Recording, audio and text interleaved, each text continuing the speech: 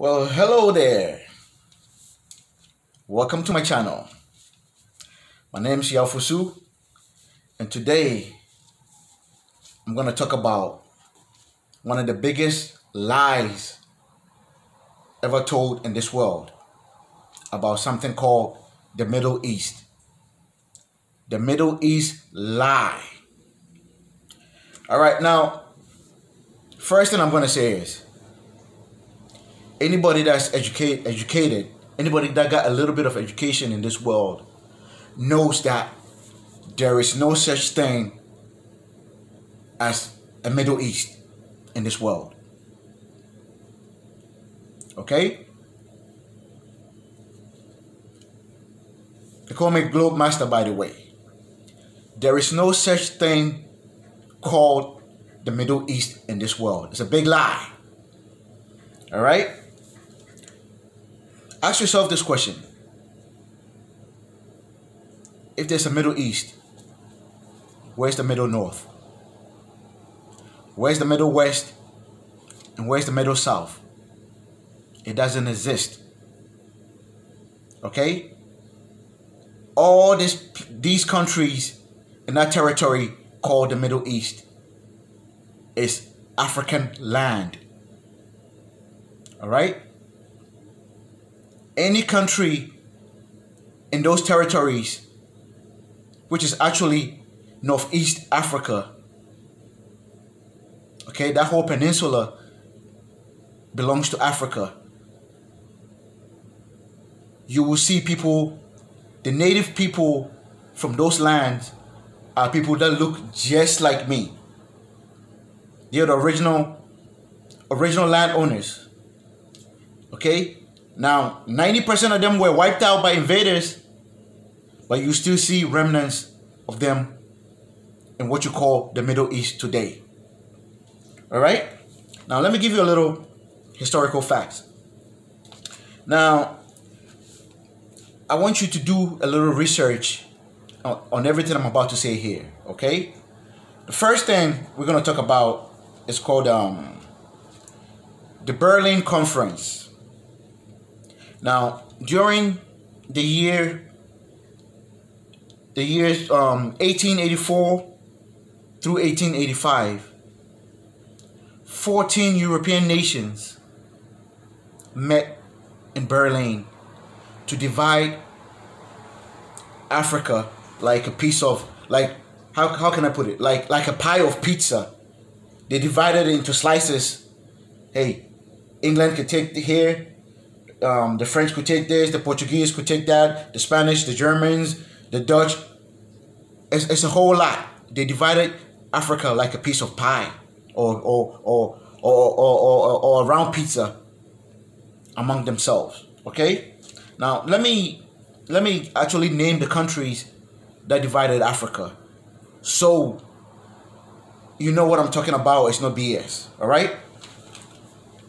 The first, the greatest of all the devils, is Britain. Then comes France, Germany, Austria-Hungary, Belgium, Denmark, Italy, Netherlands, Spain, Portugal, Russia, even though Russia really didn't pursue into taking any land from Africa, Sweden, Norway, and the Ottoman Empire. Okay? The Ottoman Empire, what is now Turkey, most Turkish and Persians. Okay, now, I didn't know much about the Ottoman Empire or about the Middle East until I had a flight through Dubai, and during my transit, I had I think so, it was about a 6-hour layover in Dubai, and in Dubai airport I saw this beautiful black woman, possibly the most beautiful black woman I've ever seen. Okay, her skin is like 4 shades darker than I am. the first thing I thought she was from Kenya, because she was, oh my God, she was beautiful. So I was staring at this lady. She was sitting across from me. I kept taking sneaky stares at her, and then for about an hour, I was just sitting there, observing things and looking at this woman. And then she caught me looking at her, and so she waved me. She went like this, and I was like, oh damn, what do I do? So I walked over to her, and she said, sit down. So I sat next to her, and she said, what's your name? I said, my name is Michael. She said, where are you from? I said, I'm from New York, but I have origins from Ghana. Oh, she said, oh, Africa. And I said, yes. And she said, we are all Africans. And I said, yeah, of course. I know you're African just by looking at you. And she started laughing. She said, where do you think I'm from? What part of Africa do you think I'm from? So I said, I bet you $100 you are from Kenya. And she was like, you really want to go there? You really want to bet me money? And I was like, no, I don't want to bet you money, but you definitely look like you're from Kenya. Because, you got that Kenyan face. So she started smiling. And she said, what if I tell you I'm not from what is called today Africa at all? And I was like, what? What do you mean? And she said, have you ever heard of a country called Jordan? And I said, yeah, I've heard of Jordan. I know it's somewhere here in the Middle East. And she said, yes, that's where I'm from. Okay? I'm from Jordan. And I was shocked. I was like, wow. Because back then, I wasn't very enlightened about our ancestors living in that part of the world, or coming from that part of the world. So for about 2 hours, this lady was patiently schooling me on how the entire Middle East belonged to people that looked like her and me. Okay? 90% of the people living in what is called the entire Middle East today are invaders. Okay? These people came, they are Persians and Europeans that ganged up on Africans, slaughtered us, left just a few remaining of our people in those lands who became slaves practically. Okay? Now, the lady's name is, I asked her, well, what is your name? And she said, her name is Fatma. And I was like, Fatma? And I was like, wow. And she said, I know you Americans will say Fatima, but it's Fatma. And I was like, oh, Fatima, okay, Fatma, all right. This lady was beautiful. Okay, so now, the thing that was pretty shocking to me is her accent. Her accent was very Arabic accent. She was just the most exotic black woman you can ever see. Her skin is dark and it's like it shines. Man, enough about Fatma. Now, I'm gonna share some of the things that Fatma told me during our conversations. Okay, now I took some notes while she was talking. These are some of the things she told me. The first thing she told me was that anywhere, any land that's west, listen to this very carefully. Any land that is west of the Euphrates River belong to people that look like her and me, black people. Okay? The Euphrates is what separated the Africans from the Asiatic Persians. This is a fact. Okay, now on the north, of course, the Mediterranean and the Caucasoid Mountains, or today you call the Caucasus Mountains. That's what separated us, black people, from the Europeans in the north. Okay? Now, these are the natural borders. Okay, so during this is from my own research here. During 1916, which is a whole lot of years after they divided Africa, which is 1884. 1916, Britain,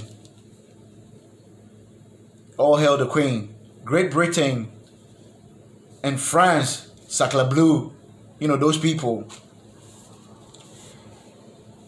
After World War One, they divided what was called the Ottoman Empire.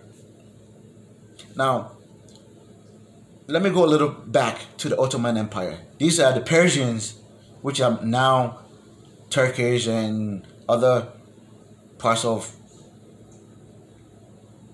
Eastern Europe. These people had defeated our ancestors in northeastern part of Africa, which is now called the Middle East. Okay? All those areas, including North Africa, including Egypt, was part of the Ottoman Empire. All right.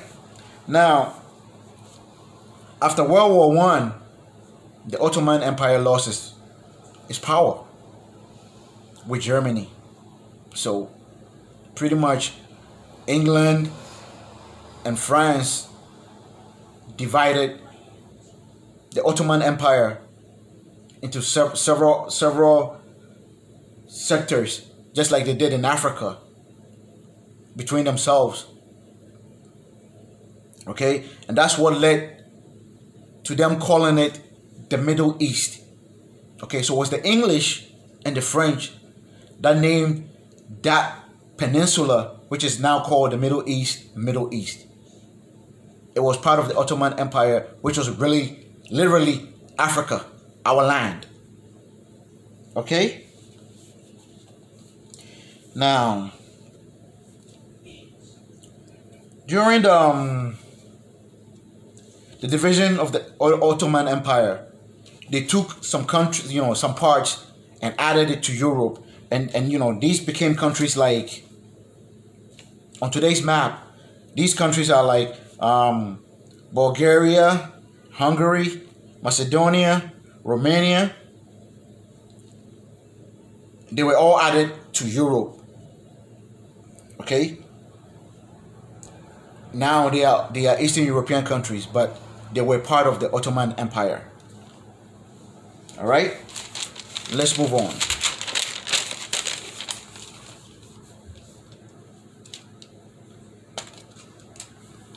Now, when they divided the Ottoman Empire, sections became different countries. The largest of them being Saudi Arabia. All right, now, what I can say about the Ottoman Empire is, I'm going to name the countries that became the Ottoman Empire after World War One, after the French and the Brits divided that empire. Okay, now, like I said, Saudi Arabia is the largest of them all, right? Now, you have what is now UAE, United Arab Emirates, with the beautiful Dubai. Dubai is Africa. Okay? What is now Lebanon is Africa. Syria, Jordan, where Fatma is from, Bahrain, Qatar. If you live in Qatar, you are living on African land. Okay? Kuwait, Oman, Israel, Iraq, Yemen, Palestine. All these nations that I've just named is African land.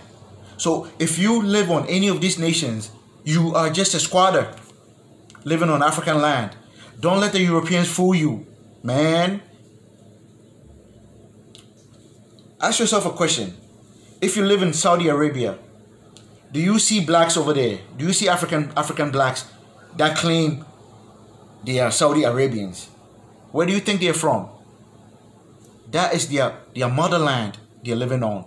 Even though 90 probably 95% of them were wiped out by the Persians, a few of them, a tiny minority of them were left to be slaves, and their ancestors are still living there today.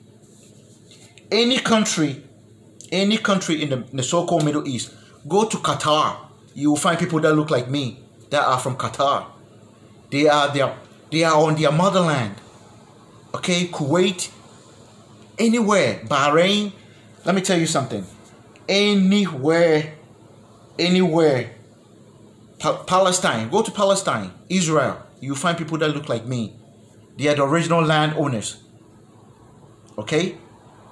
Anybody that don't look like you or me that live on these countries are squatters. Okay? Now, you could think you are oil tycoon and this vast lands belong to you. You are a squatter. I'm telling to your face, you don't own that part of the world. You are just a squatter living on African land. All right?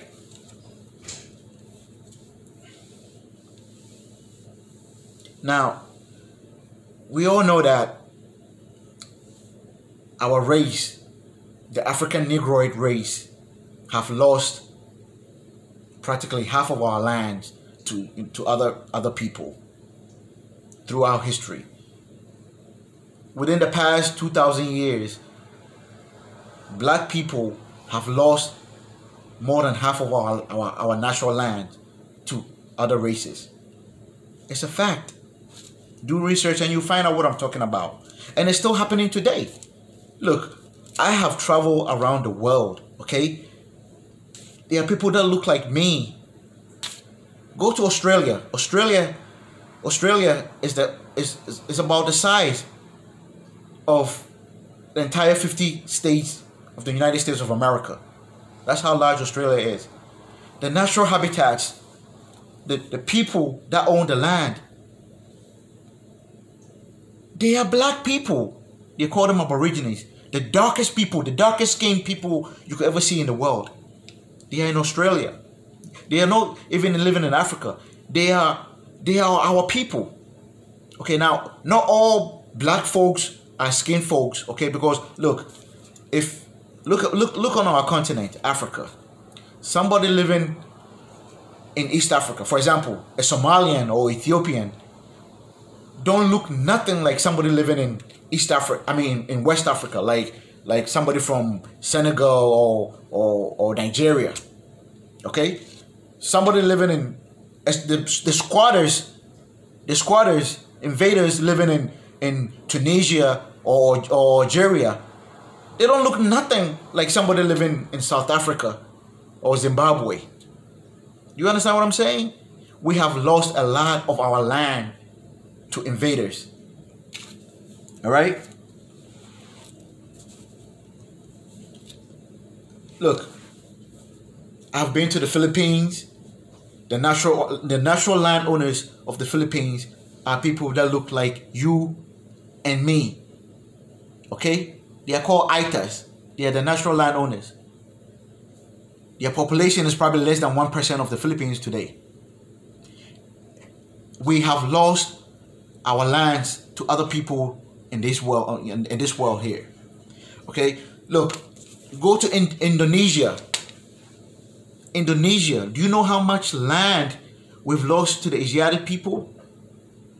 Go, Papua New Guinea, one humongous island, they've split it in two and given half of it to the Asians. Now called Indonesia. Okay? Now, I don't even want to talk about Indonesia because it's going to take too long. I'm going to have to make another video about other parts of the world which black people have lost land. All right? Now, the Middle East, the so-called Middle East, is a myth.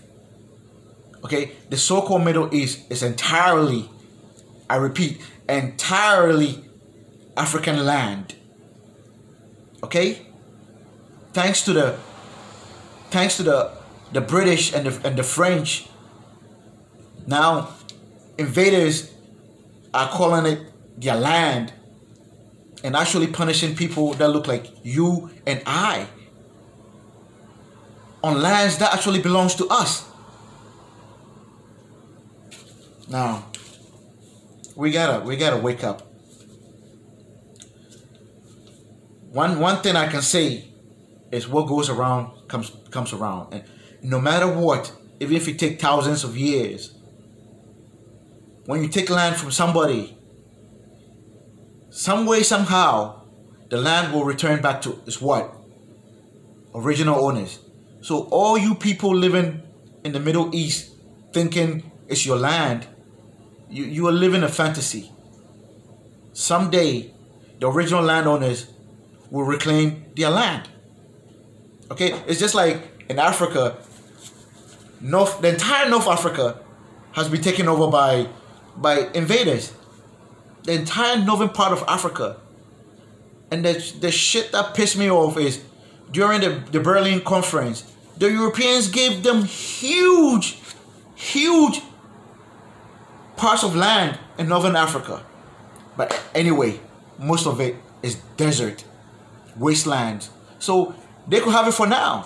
When is the right time, black people will reclaim back our land. Because if you don't look like me or darker than me, and you live on that continent, and what is called now, what is now called the Middle East, you are nothing but a squatter. All right? Go to North Africa and you see what I'm talking about. From Morocco to what? Algeria, Tunisia, Libya, Egypt. These lands, massive lands, is occupied by people that don't look like us on our continent, committing atrocities on people that look like us. But God has a way for us. I know that for sure. All right? When it comes to Africa, like for example, North Africa, call an Egyptian, well, the so-called Egyptians today, call an Egyptian African. He will say, "Oh, I am an Arab. I'm Middle Eastern. I'm well. Yeah, that's what they'll say. I'm Arab. I'm Middle Eastern. I'm not African." But when it comes to football, when it comes to soccer, hey, we're Africans. Sons of bitches. I'm gonna end it here. My name is Yao Fusu. I'm your Globe Master. I want you to subscribe to my channel. Hit the like button. Share it. Follow me. Follow me. Follow me. Follow me. Alright? I got lots of videos coming your way. I love you. Take good care of yourself. God bless you. And cheers.